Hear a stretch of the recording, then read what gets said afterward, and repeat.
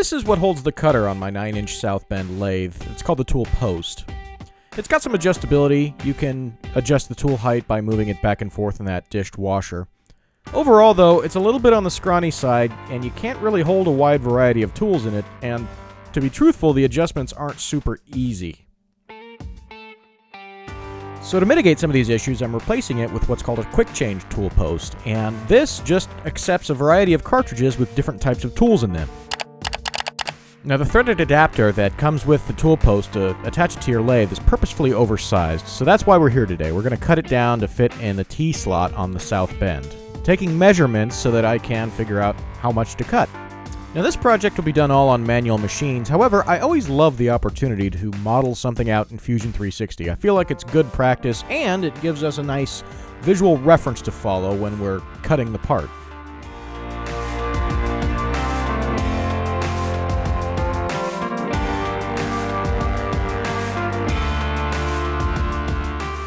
Now, a cool feature of Fusion 360 is its ability to make blueprints, and this is really cool for taking a digital design and putting it in a medium that we can use in the real world. I'm no expert at making blueprints, so I'm not going to tell you how to do it because I honestly don't know, but it's a fun tool to play with, and you can then print it out and take it into the shop with you. It's like a CAD model, except you can get it covered in grease from your workbench. And because I have them, I'm using my surface plate and my height gauge to scribe out the lines to cut on the part. I'm starting with a center line here so I can measure equally the width of the overall part. We need to bring it down to 1.25 inches wide total. A quick idiot check with calipers confirms that I did scribe at least mostly right. With the part mounted in the milling machine, we'd go ahead and start taking cuts to hog off the material and bring it down to its overall width. I'm using a 2-flute cutter here that's 3/4 of an inch in diameter. I actually got this end mill buried in a box of broken end mills that came from a local machine shop that was closing down. That was a gift to me from Greg of Greg's Garage, so go check him out and tell him I said thanks.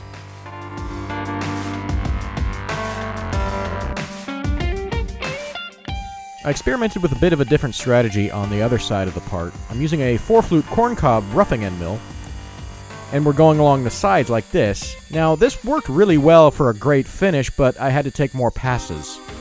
I also didn't realize until seeing this video that that parallel was at a slight angle, which drives me nuts. The surface finish is pretty decent on both sides of the part. It's fine for what it is. I think in the future I'll go with the 4-flute end mill, but held like in the first side.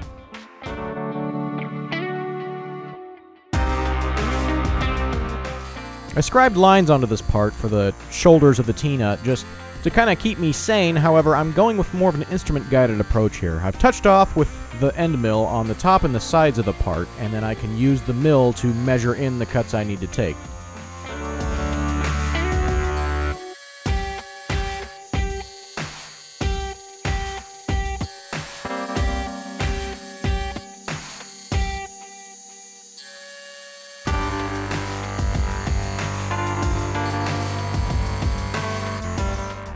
After deburring the part and kind of breaking a lot of those corners with a hand file, and giving it a good wipe down to get the blue off of it, I'm pretty pleased with how it looks, although what's more important is, well, how it fits.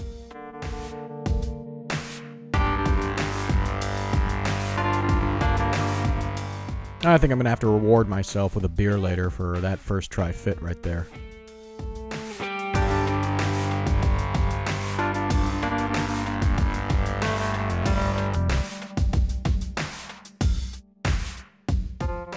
With the tool now mounted, I can start making chips on this lathe. So be sure to check back soon and see what I cut. If you haven't already, hit that subscribe button.